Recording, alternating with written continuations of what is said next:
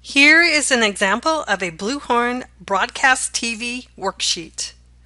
For the purposes of this video, the vendor names, station call letters, rates and ratings are all fictitious.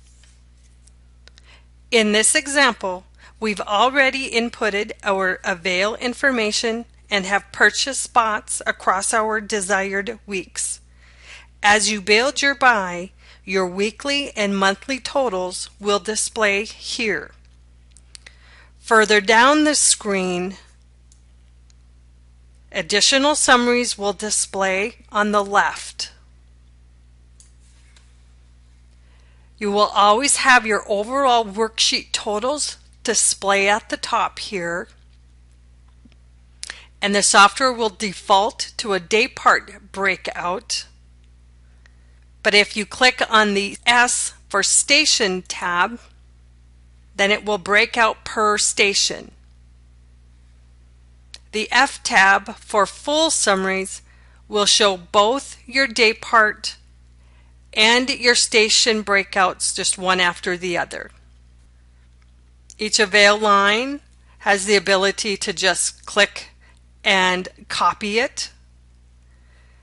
If you click the bold box, then the avail line will show up in bolded font on your station order.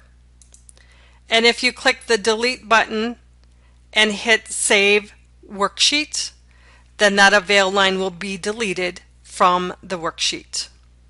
As you add spots per week or change spots per week, the software will add that in real time. So for instance, let's say we're going to change that one to a 2. You'll see immediately that the number of spots changed as well as the dollars. So all of the summaries will edit in real time.